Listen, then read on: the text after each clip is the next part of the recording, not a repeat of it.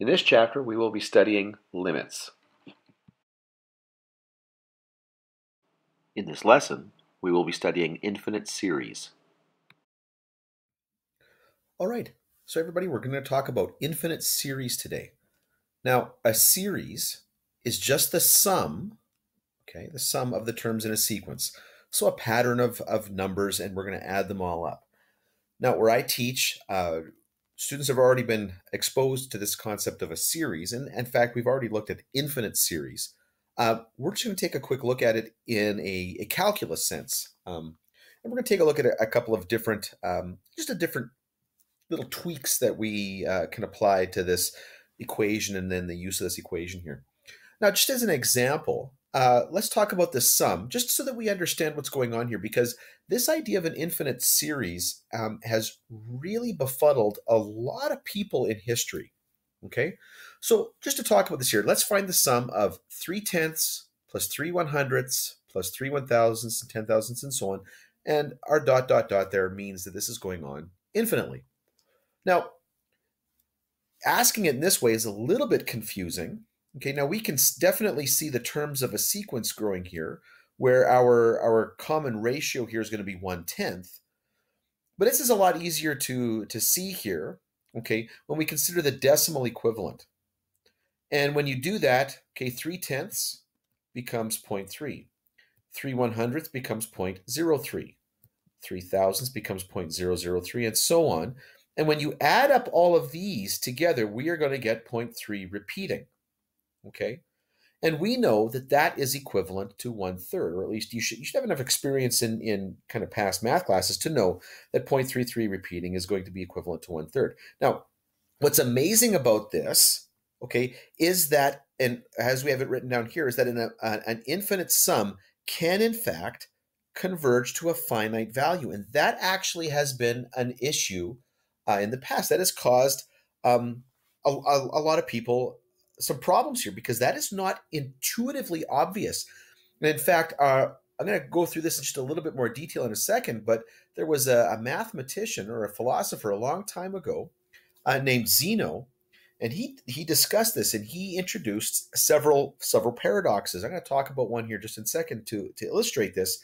But the whole point here, the assumption was for a very long time that if you had an infinite number of terms, regardless of how small they were, okay, that if you added those all up, an infinite number of small items is still going to add up to an infinitely large value. But we've got an example right here where that's not true, where we do have an infinite sum, and the result is definitely a finite value. Now let's take a couple seconds here, and we're just going to talk about Zeno.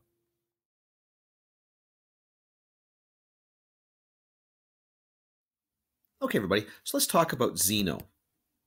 Okay, now here's one of his paradoxes. Now, please don't take this to the bank. When I'm really just paraphrasing the idea here. So here's the way this goes. At least this is one of them. So here we've got Achilles. Okay, and Achilles is going to have a race with, actually I can do better than that. He's going to have a race with a turtle. Okay, there's our turtle. Now, the reason why Zeno uses Achilles is because Achilles is a demigod, okay? He's half god, half human.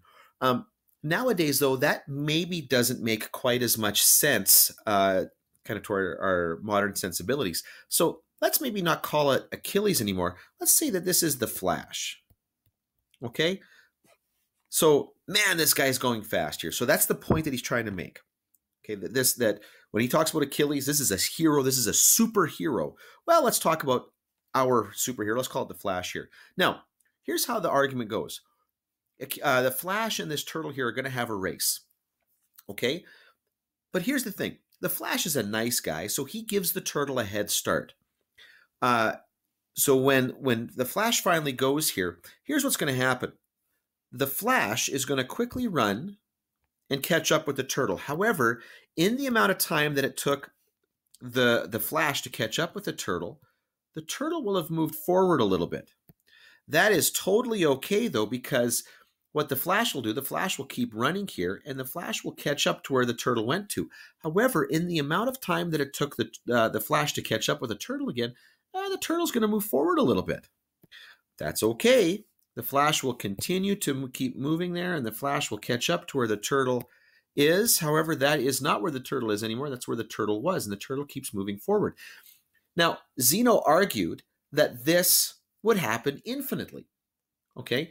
And because this would happen infinitely, okay, that no matter what the flash did, no matter how fast he went, it would always take him a little bit of time to get caught up with the turtle. But in that little bit of time, the turtle will have then moved forward. Doesn't matter how slow the turtle's going, that will always be the case.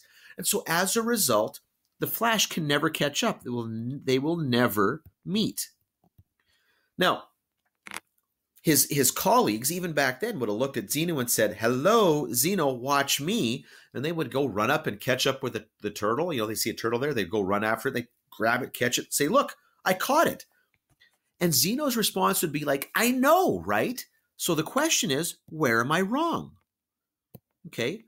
Where in my logic here, in this whole thing right here, where is the mistake being made? Because we know, obviously, from experience that we can catch up with the turtle. So where am I wrong? And that wasn't an easy question to answer, and that drove a lot of his peers crazy. And actually, it wasn't until much, much later in history that we have an understanding of what the error is in Zeno's line of thinking.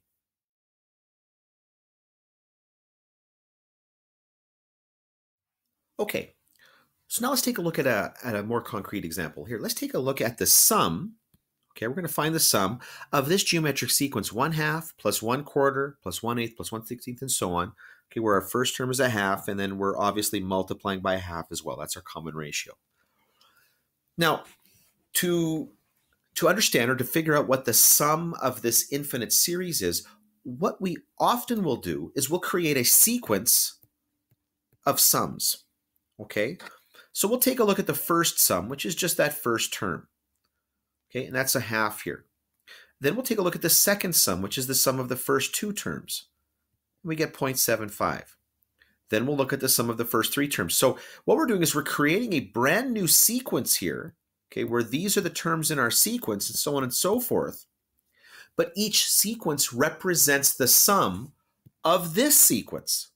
So this gets sort of there's layers of the thinking here, and I don't want you to get caught, to get lost in this. This is ultimately the series that we're working on, which is the sum of this sequence right here, okay? But what we do to find the sum of the entire sequence is we break it down into sums of the pieces, the first piece, then the first two pieces, then the first three pieces, then the first four pieces, and we create a sequence based on those sums. Okay? Now, when we get down to the 16th sum, notice that we're at 0.9999847. Okay, that's starting to give us a fairly clear indication of where this is going here. So then what we do here is as we add more terms in the sequence, in other words, as we let n go to infinity, and we do that by applying this limit, okay, we're going to get that the summation is going to go to 1. Okay, so we can say that the limit as n goes to infinity for this particular sequence, this particular series, adding these terms in the sequence, when we add those all up infinitely, we're going to get just 1. So again, we see that it is possible for an infinite summation to have a finite result. Now, what I'm going to do here is I'm going to take a look at this exact same summation, but I'm going to do it geometrically to show you exactly why this is working the way it is.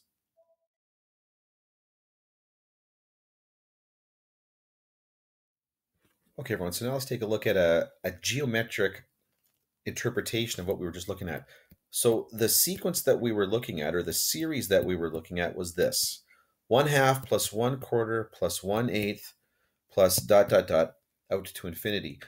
And we just saw that when you take those pieces and add them up, the first term and then the first two terms and the first three terms and so on, that when you create that sequence of sums, okay, so it's like sum 1 sum 2, sum 3, and so on, that when you take the limit as n goes to infinity of these sums, so we're treating that Sn as a sequence as opposed to a series. Okay, it's a sequence of series, if you will. That when you do that, we get 1 as a result. Now, let's take a quick look at what is happening geometrically. So let's say I take a square. Okay, now just bear with me. Let's assume that that's a square, where each side here is 1. So we know that the area here is going to be 1. Now, let's just say that I do this. I cut it in half, and I've got this area right here. Now notice that that area is going to be 1/2. Whoops. And I'm going to add to that. Now I'm going to take half of what remains. Okay, and that's going to be 1/4. Then I'm going to take half of what remains here, and that's going to be 1/8. And I'll take half of what's up here. That will end up being 1/16. And so on and so forth. I can keep doing this. Actually, I can keep doing this infinitely. Okay, but notice that I'll never get outside that box. Every time I take a half here, it's always going to be a smaller and smaller and smaller chunk here.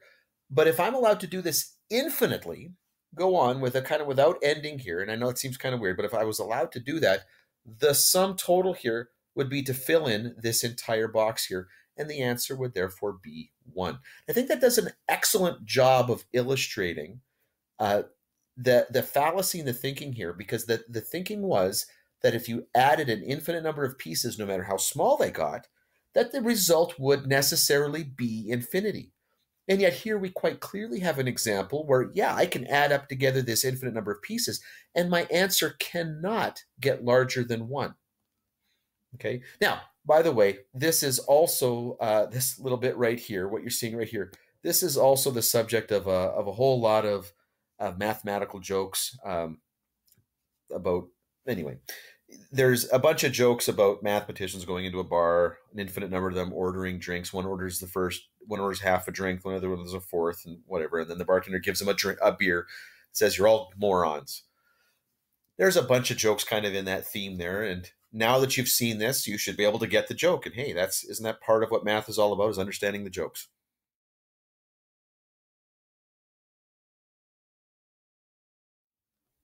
Okay, so in general, we're going to use S without a subscript to represent the sum of an infinite sequence, okay?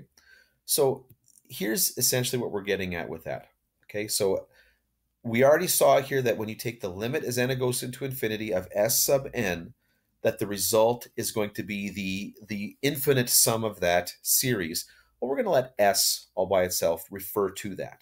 Just a little bit of notation there. Now, this gives us two different types of series that we need to talk about here. Convergent series. Convergent series has a finite sum that can be determined. Okay, now both of the examples that we've just looked at here were examples of convergent series. The 0.3 plus 0.03 plus 0.003, okay, to infinity, and then the 1/2 plus 1/4 plus 1/8 to infinity. Okay, those were convergent series because we got a finite result here. Now, divergent series, and this is one of the things I absolutely love about mathematicians. How do you define a divergent series? It does not converge, okay? Or divergent series do not converge. Now, it's important to recognize that this does not necessarily mean that the sum goes off to an infinity, which is normally what you might associate with the word divergent. Okay, diverge, kind of swaying away, like steering away from a value and going off to infinity. So, like when they say that a convergent series gives you a finite sum, there's a couple of words here that are important. Okay, finite is definitely one of them, but oddly enough, the word is also important here. So when we say that the definition of a divergent series is does not converge, or a divergent series, or they do not converge, like what I've got written here, that is actually saying something really specific, and it's these two pieces here that need to be considered. So first of all, if you've got a sequence, okay, an infinite sequence, and then when you add the pieces together, if the sum tends towards infinity, well, that diverges. That does not converge because we are not getting a finite sum. So 2 plus 4 plus 8 plus so on and so forth, that's going to go off to infinity. That's going to diverge here. But there's another way that this could work here. Look at this next series, series here. 1 minus 1 plus 1 minus 1 plus 1 minus 1 off to infinity. What does that sum equal? Well, it's an interesting question. I mean, on one hand, you might look at it and say, well, 1 minus 1 is 0, plus 1 minus 1 is 0, 1 minus 1 is 0. So it's going to be 0 plus 0 plus 0. So the whole thing's going to add up to 0. And sure, that's true. That's one way to interpret it. However, what if you just ignore this one to begin with? Just ignore it for right now. Pretend that that 1's not there. Then look at this, and I've got negative 1 plus 1 is 0. Negative 1 plus 1 is 0. Negative 1 plus 1 is 0. So I'm going to have an infinite number of zeros and a 1 out front. Well, that's going to add up to 1. So what's the sum? Is it 0 or is it 1? And the question is, we don't know. There are two possibilities here, okay? And the fact is, it alternates as you go out to infinity. This always just alternates between those two. You start off with 1, goes to 0, goes to 1, goes to 0, goes to 1, goes to 0. That's what the sum does. So it just alternates between those two values. So because this does not have a finite sum, it is considered to be a divergent series. So two things that you need to consider here, okay? If the sum goes off to an infinity, that means it diverges. If the sum alternates between two or more values, we also consider that divergent.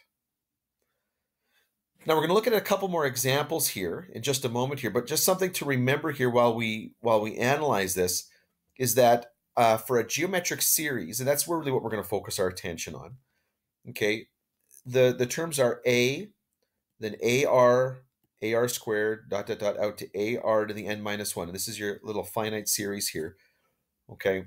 The sum of the first n terms of that, and this is, again, something that we expect you've seen before, it's going to be Sn is going to equal a multiplied by 1 minus r to the n divided by 1 minus r. We're not going to develop this particular formula here because, again, the assumption is that you have seen this before. We're going to kind of use that as our jumping board into the analysis of an infinite series.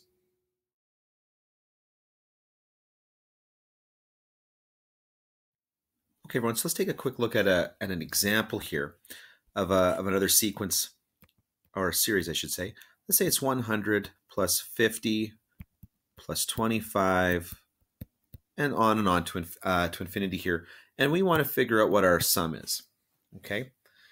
So what we're going to do here is we already know that S is equal to the limit as n goes to infinity of Sn. So our first goal here is to figure out what Sn is. So let's take a quick look at Sn. Okay, and we know from before that's going to be a multiplied by 1 minus r to the n all over 1 minus r. Okay, and again, we know that from previous courses, so that should be fine here. So let's just figure this out here. So Sn is going to equal a, well, the first term in our sequence here is 100, so there we go, 100. And then multiplied by 1 minus, okay, now our r value here, we went from 100 to 50 to 25, so obviously we are multiplying by 1/2 every time to the n. And we're going to take the limit as n goes to infinity here in just a second. Over 1 minus 1/2. Okay, so right there, that is our summation, our Sn. Now, we could simplify this down a little bit, okay? We could simplify this because the denominator 1 minus 1/2, okay, 1 minus 1/2 is just 1/2. And then 100 divided by 1/2, well, when we divide by a fraction, we have to multiply by that reciprocal. This is going to be 100 multiplied by 2, so it'll be 200, multiplied by 1 minus 1/2 to the n. Okay, good, that's fine. Now we've got our summation here. Now, to find our infinite sum, we're going to take the limit as n goes to infinity of this Sn And so that's going to be the limit as n goes to infinity of 200 multiplied by 1 minus 1/2 to the n. Now, take a look at what happens here. Take a look at what's happening right here. This is where n shows up in that expression. So as n goes to infinity, bear in mind that what we've got here is, because this is, and then we'll kind of go up here to describe this, because we've got 1/2 to the n, this is the same as, 1 to the n divided by 2 to the n. Now, 1 to the n, that's straightforward. It doesn't matter what the exponent is on 1. It's just going to be 1. So this is really going to be the same as 1 over 2 to the n. Now, as n goes to infinity, that denominator is going to get larger and larger and larger, but the numerator is going to stay 1. And when the denominator gets larger, remember that the fraction itself gets smaller, okay? Because the fraction represents the piece, okay, the piece of the whole. And what we're doing is we're cutting that whole into a larger and larger and larger number of pieces. Each piece must be getting smaller and smaller.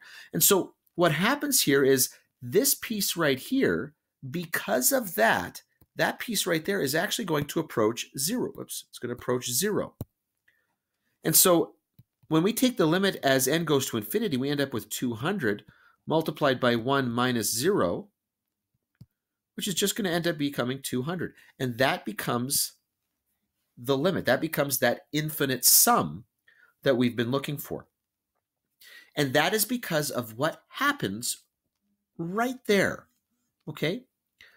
That's the reason why we are getting this finite sum, is because this piece right here that goes to the exponent n, as n goes to infinity, that piece goes to 0. It goes away.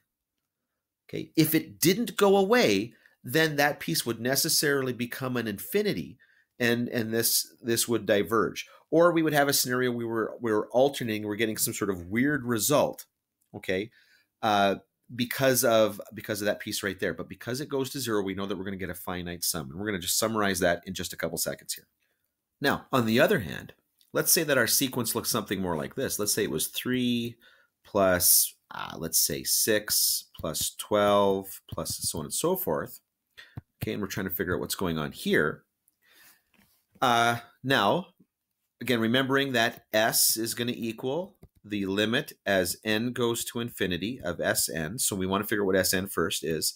So Sn is going to be a 1 minus r to the n over 1 minus r. So Sn is going to equal, well, our first term was 3. And then our common ratio here, it looks like we're multiplying by 2 every time. So 2 to the n, then over 1 minus 2. Okay, well, the denominator there, 1 minus 2, is just going to be negative 1. And so this is going to be negative 3, 1 minus 2 to the n. Now, to figure out the infinite sum, I will take the limit as n goes to infinity of my Sn, which is going to be the limit as n goes off to infinity of negative 3 multiplied by 1 minus 2 to the n. Now, this piece right here, okay, as we just saw before, this piece right here is going to be the issue. Because as the exponent gets larger here, 2 to the n is going to get larger. Okay, and larger without bound. So this right here is going to completely dominate the value of this expression here. In the previous example, this term dropped off to 0, and so the other pieces of that expression dominated the value. But here, this is going to dominate the value, and as a result, this is going to go off to an infinity. Okay, this is going to go off to infinity. Now, 1 minus 2 to the n is going to be like a negative infinity multiplied by that negative 3 will be a positive infinity. So sometimes you want to consider the direction that this is moving here, but this is going to go off to an infinity, or kind of depending on who's walking you through this course here, you might even simply say that this does not exist. Okay, because you're getting a value that isn't a finite value. All we know, or actually all we might really want to say here, is that this is going to diverge. In fact, that's probably the best answer you can give here. Is instead of saying infinity or doesn't exist, say that it diverges. The sum here is going to be divergent. And now a moment to summarize our findings. Okay, so everybody, let's just summarize what we've gotten up to this point here. The sum of an infinite geometric series is given by this expression right here. So what we do is we throw the limit here as n goes to infinity of our expression for a finite geometric sum. But bear in mind here that if the R value, if the common ratio is less than 1, and this is what we've been trying to illustrate with the last couple of examples, if the absolute value of that common ratio is less than 1, some sort of fraction, what happens here is all of our terms get smaller. So we went from, like, for example, 1/2 to 1/4 to 1/8 to 1/16 and so on. They were getting smaller as we went along there. Then what happens here is when you take the limit, this term right here, it's the only one that's affected by that n, that's going to drop off to 0 like it does right here. And we ultimately end up getting this expression. So the sum is equal to the first term divided by 1 minus the common ratio. And that is a convergent series. On the other hand, if that common ratio, okay, is going to be some value greater than or equal to 1, now it's the absolute value, by the way, greater than or equal to 1, then the series is necessarily divergent. And so you can immediately tell just by looking at the common ratio whether or not it's going to converge or diverge. Okay, and all you got to do is make sure that you remember this pattern right here. I'd make for some fairly straightforward questions on an exam. Now, one sort of question that we like to give our students here is if you've got a series, okay, where the common ratio is a binomial, okay? So in this case right here, we are multiplying every step along the way. We are multiplying by 2x minus 5. The question is, for what values of x will this particular series converge? Well, we just saw that if it's going to converge, the common ratio has to be less than 1. Now, in this case, though, the common ratio is a little bit more complicated, okay? It's this binomial expression right here, okay? So what we do here is we know that the common ratio, the absolute value of the common ratio has to be between -1 and 1. The absolute value of the ratio's got to be less than 1. So that means 2x minus 5 has got to be greater than -1. It's also got to be less than +1. Now, not or equal to. Remember, that or equal to is what makes this diverge. So in order to solve this, what we would do is we would add 5 to both sides. So -1 plus 5 is 4. 1 plus 5 is going to be 6. And then we divide both sides here by 2 to get x by itself here. So, and 4 divided by 2 is 2. 6 divided by 2 is 3. And so we see here that as long as x is between the values 2 and 3, then this series up here will converge. Okay? Now, there's a whole lot more that could be said about infinite series. Really, we could. But in this particular course that we're going through right now, there really is no point in spending much more time on it than this. What I really need you to get out of this, okay, for the course that we're going through right now is I need this to be very clear that if the R value, if the common ratio, if the absolute value of it is less than 1, then you're going to use this as your expression to figure out the infinite sum. The series converges. If R is greater than or equal to 1, that's the absolute value of R, then it's going to diverge. And I also need you to understand how to attack a problem like this. It makes a very, very simple problem for us to put on your exam. Okay, as long as you've got this binomial R value, it's got to be between -1 and 1 in order for that to converge. So I just need you to remember to put that between -1 and 1. And then when you're solving for x here, you do the exact same thing kind of on both sides, okay, on the -1 and on the +1 there. So again, we added 5, then divided by 2 on both sides there. Okay, I hope that helps. Again, there's really not much point in us spending more time on it than that. Okay, from here, we're going to move on and take a look at derivatives.